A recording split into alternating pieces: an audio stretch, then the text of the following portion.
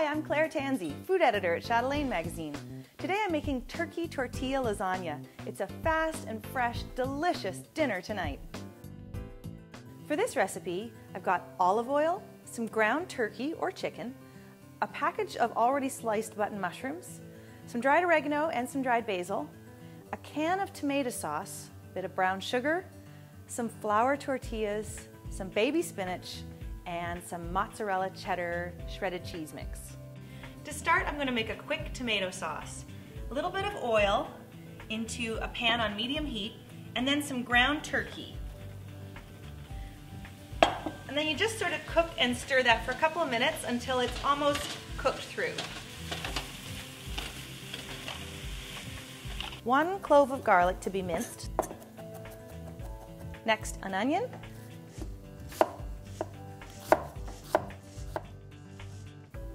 These mushrooms are already sliced, so they just need a rough chop just to get them a little bit smaller to make the sauce a little finer. And all this just goes right into the pan with the meat.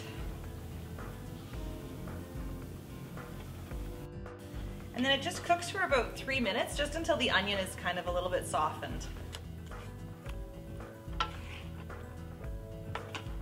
So next, I'm just going to put in the tomato puree and a little bit of brown sugar, which really helps to round out the flavor and give this a proper long-cooked tomato sauce taste in no time at all. That's going to cook for about 5 minutes. And don't forget the herbs. They really add a lot of flavor to this dish. Time to assemble the lasagna. Using an ordinary pie plate, I'll just give it a quick spray and put in 1 big tortilla. It's going to come up the sides a little bit, that's good. Into this, about 1/3 of the sauce.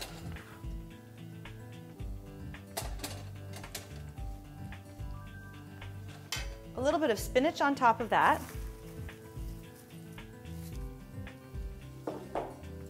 It's going to look really full, but this is all going to bake down and get nice and level.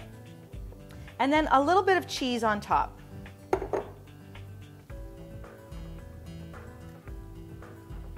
And then just repeat. So another tortilla. And press. A little more sauce.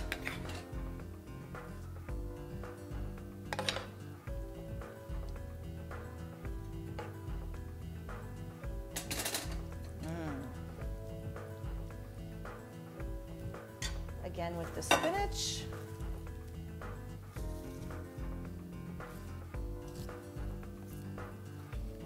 And a little more cheese. One final time. The last tortilla. Really pressing down now. A little more sauce. A little bit of spinach on top of that. Just the last little bit of cheese. It's fine that there's spinach poking out. It's all going to melt down into a lovely gooiness. And this just bakes for 20 minutes, and then it's time for dinner.